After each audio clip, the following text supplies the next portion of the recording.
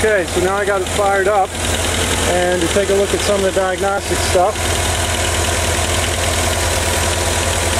There's fuel pressure.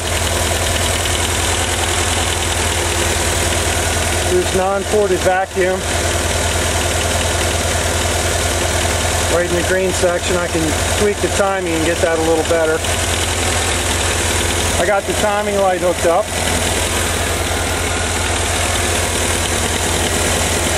Okay, now as you can, I don't know if you can see that, but it's a little bit to the left. So I'm going to tweak it over.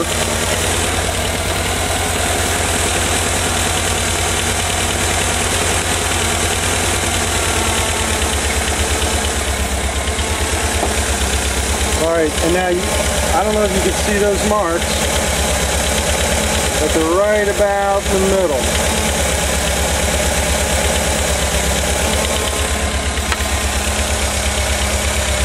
Here's what the AFM's doing. You put your finger on that, steady it up a little bit. It sounds pretty good. Alright. Late ignition timing, so I'm going to just advance it a little bit. Just get it speeded up a little bit. That's where the marks are. Not quite where they should be. But what I want to do now is hopefully get this thing set up so you can see what happens when I tweak the throttle.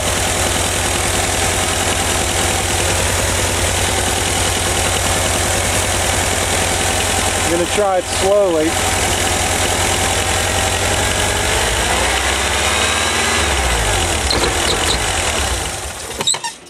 Boom, it dies.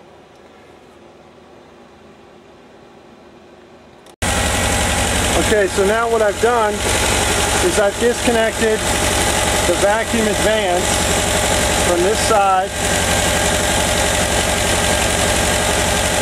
of the vacuum advance can, and I've used the golf tee to plug that. Just hit the timing. Alright, it's pretty far around there. It's a little bit more advanced than it should be. I'm going to try to pull it back in to the center.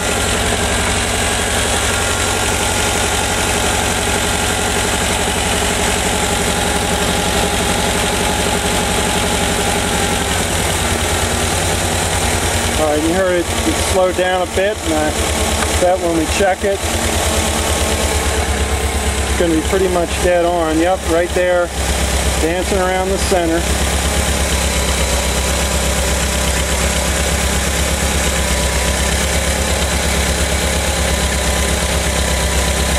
Okay. Now hopefully this will demonstrate what happens now when I tweak the throttle.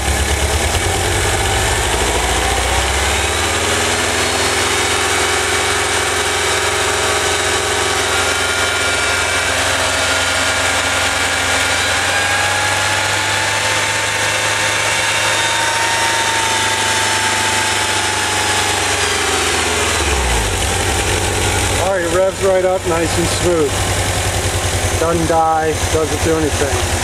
Okay, now I'm going to show you what's going on with the vacuum, which remember, it's hooked up to the engine rear, vehicle rear of the throttle body.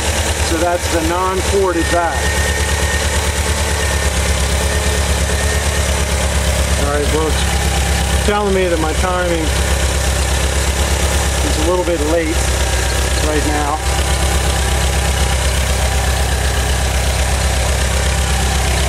Now as I rev on the non-ported side, stops,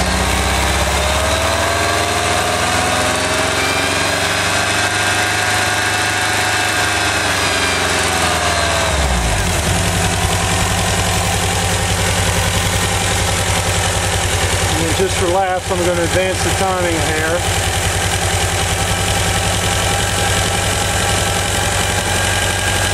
See, that'll come right up into the green. Sounds like there's a little too much air. So then what I'll do is I can just turn down just a quarter turn, a little bit more, half turn. That surging, too much air getting through.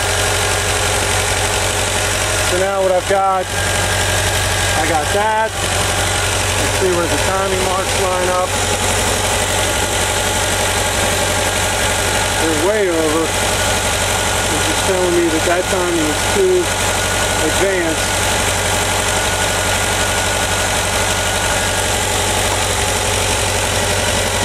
I'm going to believe the timing light and not the vacuum gauge.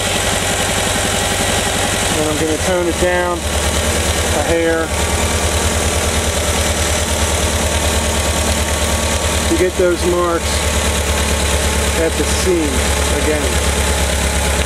Now I'm going to advance it, and I can't do all three, but you're going to have to trust me that the centrifugal advance does move it around when I rev it.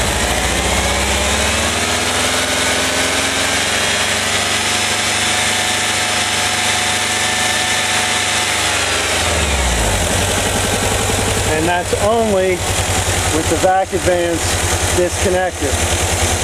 And I can kill the engine if I apply vacuum to that, but I can't rev, hold the camera, and do all that at once. Okay, so for this shot, what I've done is I've switched the vac gauge over to the ported vacuum on the vehicle front of the throttle body and feed it in there. And at idle, I'm getting, it's a little bit on the plus side. And what I'm going to do is I'm going to rev it and let everybody watch what that does.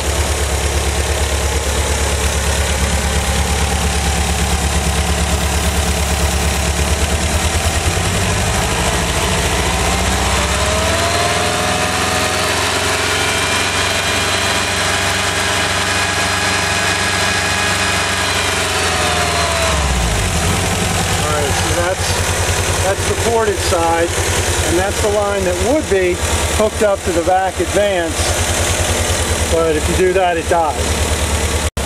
Okay, so this one might be in the famous last words category. I've never done this before, but what I did is I teed the vacuum gauge into the retard, and the retard reads off the plenum. It's hunting a little bit.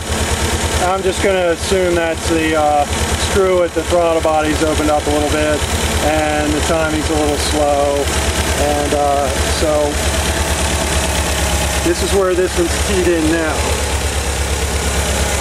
It's at the vacuum, the retard, whoops, ouch, okay, careful, don't touch moving parts. It's at the retard, fuel pressure regulator, and into the plenum. And get the camera on it, we'll see what happens. Tell my wife I love her if this blows up, and my kids too. And I seriously was going to pay that dude that money.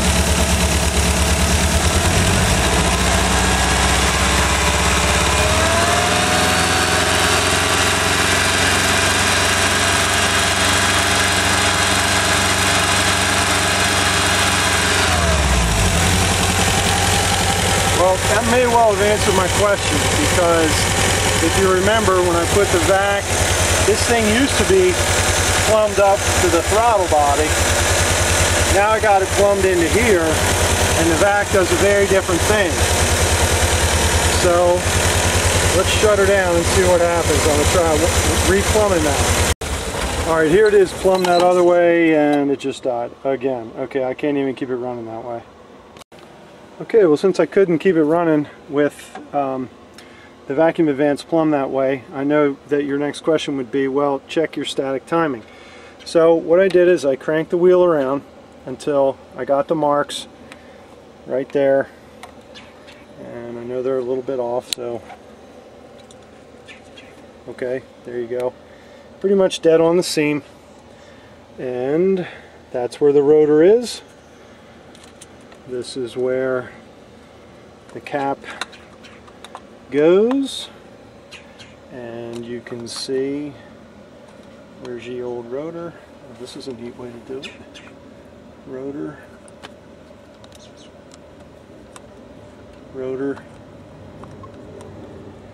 cap,